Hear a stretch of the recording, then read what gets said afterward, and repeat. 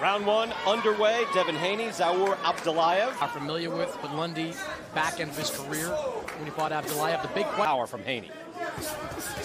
Straight up the middle. Time national amateur champ as a junior. Fight up, but he's blocking those jabs at least. Not that one though. Showed what he can do in the opening 3 minutes. Very quick fighter.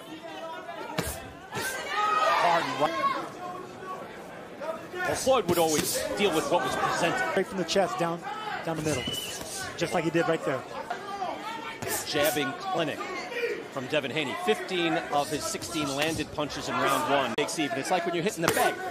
You know, it's like that. Abdullaev pressing forward. Briefly, it's Haney back out of the ropes, and now two. Abdullaev looking to mix it up. 10 seconds to the bell. Wow. Combination by Haney, but he snaps it. Anytime Haney is active with that jab, he's in control. Went to the hook to the body and landed. Now the shoulder roll and fires out right hand. Halfway through round three. Well, you do have to think though. I know Vacant able to cross the aisle, go after Luke Campbell. And Campbell acquitted himself nicely, boxed well. Beautiful. Lethal and laser sharp with all the punches, not forgetting about the body. Quick exchange, fires back. Probably Abdullaev, every time he's fired back in the past, has been able to catch something. Here it's much. Jab, right hook, right uppercut like that. It's very dangerous, but he sees that punch. Strafing left hook by Haney.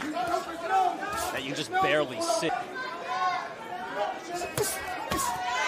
Good double hook by.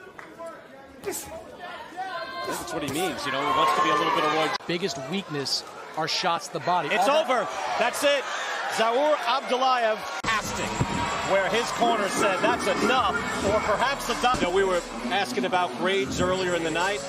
Devin, the Dream